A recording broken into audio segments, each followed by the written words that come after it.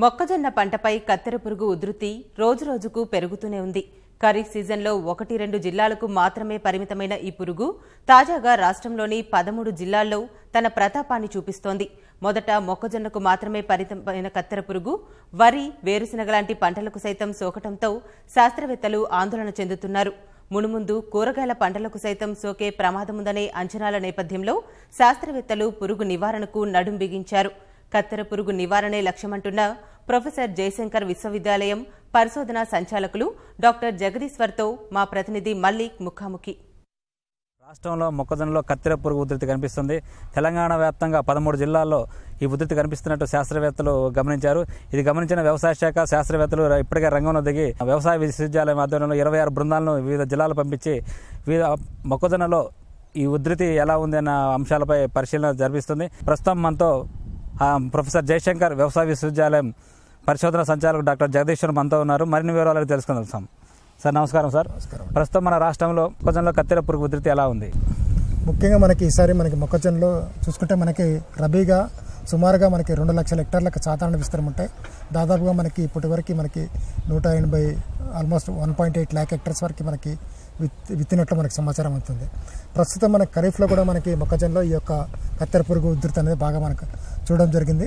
కాకపోతే మనకి ఖరీఫ్ పంట కాలంలో మనకి అంటే పంట దాదాపు 60 నుంచి 70 రోజుల దశలో వచ్చినప్పుడు మనం గమనించడం జరిగింది. కాబట్టి అంత మనకి నష్టం వాటిలో అయినప్పటికీ దాదాపుగా జిల్లాల వారిగా చూసుకుంటే మనకి కరీంనగర్, నిజామాబాద్, సిద్దిపేట, మెదక్, అదేవిధంగా మనకి నాగర్ కర్నూలు, జడ్చర్ల, వనపర్తి అటువంటి ప్రాంతాల్లో దీని యొక్క ఉధృతి బాగా మనకి ఖరీఫ్ పంట కాలంలో కూడా గమనించడం జరిగింది.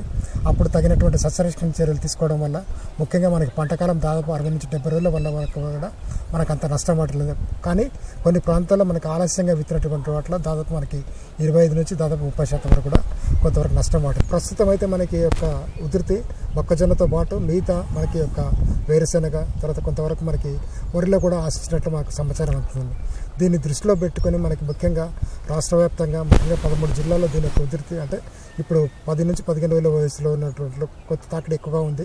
అదేవిధంగా పంట దాదాపు 30 నుంచి 40 రోజులు అయినటువంటి వాటిలో కొంత యొక్క నష్టం తక్కువ ఉంది. అంటే ప్రధానంగా ఈ యొక్క కత్తెర పురుగు ఈ మధ్యకాలంలో రావడానికి గల ప్రధాన కారణాలు ఏంటి?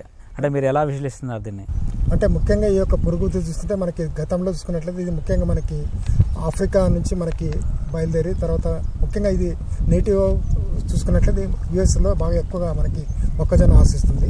ఆ తర్వాత యుఎస్ నుంచి మనకి ఆఫ్రికా నుంచి ముందుగా మరి గత ఏప్రిల్లో మనకి కర్ణాటకలోని శివమొగ్గలో దీని యొక్క ఉధృతి కనపడుతుంది. ఆ తదనుగుణంగానే మనకి national bureau of agriculture insect resource వారు మనకి అదేవిధంగా గవర్నమెంట్ ఆఫ్ ఇండియా తర్వాత మనకి ఒక బెస్ట్ అలర్ట్ మెసేజ్ ఇవ్వడం జరిగింది. అంటే ఈ పురుగు దాదాపుగా మనకి తెలంగాణలో కానీ ముఖ్యంగా మనకి ఇండియాలోకి ప్రవేశించింది. కాబట్టి దీనికి రాబోయే కాలంలో దాదాపు సుమారుగా 80 రకాలైనటువంటి పంటలను ఆశిస్తుంది. కాబట్టి ముందస్తు చర్యగా ఈ యొక్క పురుగుని అలర్ట్గా ప్రశ్నించడం జరిగింది. తర్వాత దీని పేరు కూడా ఫాల్ ఆర్మీ వామ్. ఇది వచ్చినట్టు కూడా మనకి ఒక సైన్యం లాగానే వచ్చి మొత్తం అంతా కూడా పంటనంతా కూడా నాశనం చేస్తుంది. కాబట్టి అలర్ట్ మెసేజ్ ఇవ్వడం జరిగింది. ఇప్పటికీ దాదాపు ఒక్కొక్క జిల్లాకి 2 టీంలు వేయడం జరిగింది. దాదాపుగా 26 టీంలు ఇప్పుడు మనకి ప్రస్తుతం మనకి తెలంగాణ జిల్లాలో పర్యటించి వాటి యొక్క నివేదికను అందిస్తూ ఉన్నారు. ప్రస్తుతం అయితే దీని యొక్క తాకిడి ముఖ్యంగా 13 జిల్లాలో దీని ఉధృతి ఎక్కువ ఉందండి. అంటే భారత్లో ఈ ఉధృతి గత ఖరీఫ్ సీజన్లో గమనించాం. అంటే అసలు గతంలో కూడా అమెరికాలో ఈ యొక్క కత్తెర పురుగు ఆశించి పంటలను బాగా దెబ్బతీసింది.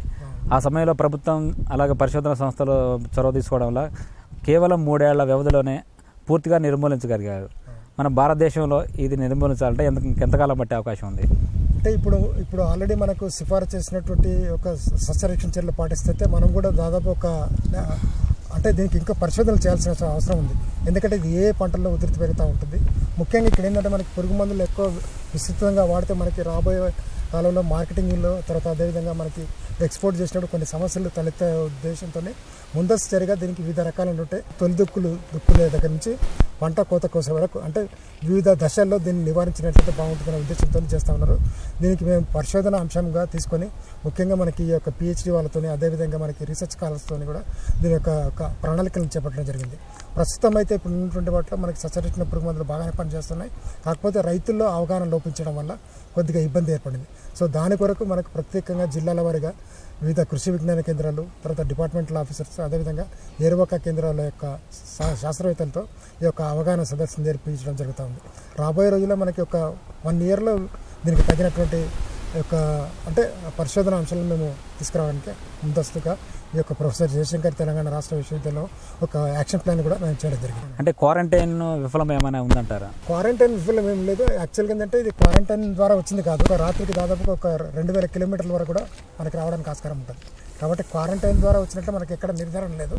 కాకపోతే ఇది ఫ్లయింగ్ కెపాసిటీ ఆ విధంగా ఉంటుంది కాబట్టి దాదాపు ఒక తల్లి పురుగులు కానీ ఈ యొక్క పెద్ద రెక్కల పురుగులు దాదాపు ఒక రాత్రిలో 2000 కిలోమీటర్లు కూడా తన యొక్క జీవితకాలంలో చేస్తుంది. ఇంకొకటి ఏంటంటే ఇది ఒక గుడ్లను కూడా ఎక్కువ మొత్తంలో పెడుతుంది. అంటే ఒక్కొక్కసారి పెట్టినప్పుడు దాదాపు 500 నుంచి మొదలుకొని 2000 వరకు గుడ్లను కూడా పెడతా ఉంటుంది.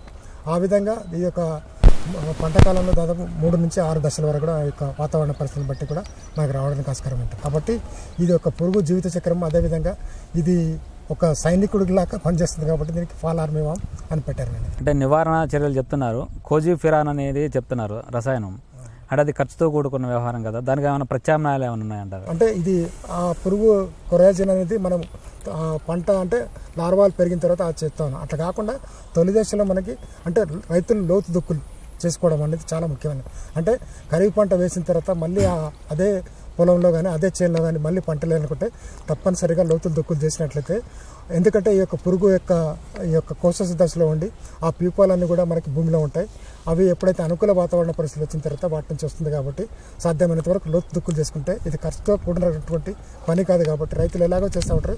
ఎకరానికి 4 లింగాకర్షక బుట్టలు ఇవి మనకి చాలా రకాలైనటువంటి మనకి ఈ డీలర్స్ అమ్ముతా ఉన్నారు. వాటిని తీసుకొని ఎకరానికి 4 పెట్టడం. ఒకవేళ మాస్ ట్రాపింగ్ కొరకు అయితే 8 ఎకరానికి పెట్టుకున్నట్లయితే కూడా పురుగును ఉనికిని గమనించుకోవడం జరుగుతుంది.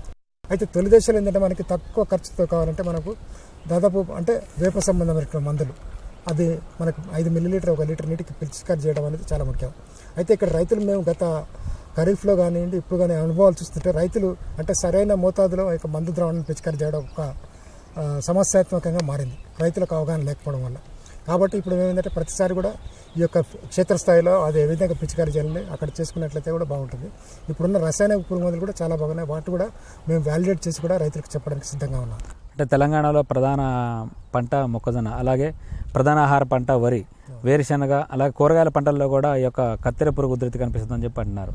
దాని మీద మీ దృష్టికి ఏమైనా వచ్చినాయి? అంటే ఇప్పటికే మేము కేవలం మొక్కజొన్న కాకుండా ఇది జొన్నలో, అదేవిధంగా వేరుశనగలు, అదేవిధంగా వరిలో కూడా కొంతవరకు ఆశించినట్టు గమనించడం అనేది. కాకపోతే వాటిలో ఉధృతి మనకి మొక్కజొన్నలు తీసుకున్న దానికంటే కూడా తక్కువగా ఉంది.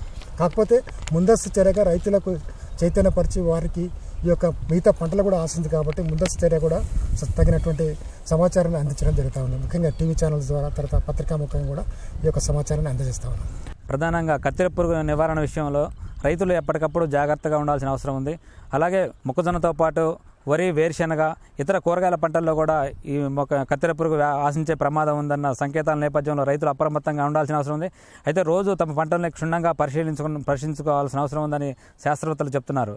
కెమెరామెన్ ప్రేమ్ కుమార్తో కలిసి మల్లిక్, ఈటీవీ న్యూస్, హైదరాబాద్.